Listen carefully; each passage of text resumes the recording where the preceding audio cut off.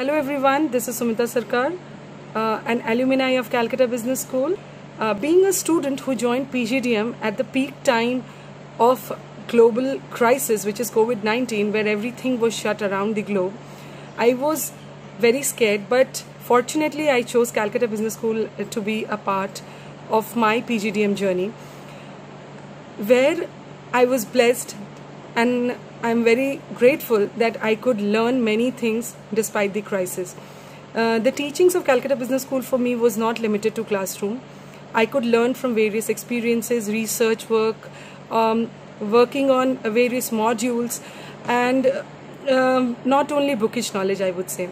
I was very fortunate that I got an opportunity to work on various research papers as well as present those research papers in international conferences and get recognition out of it.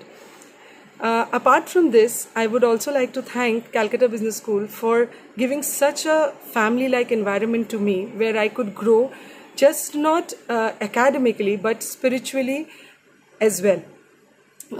Thank you so much.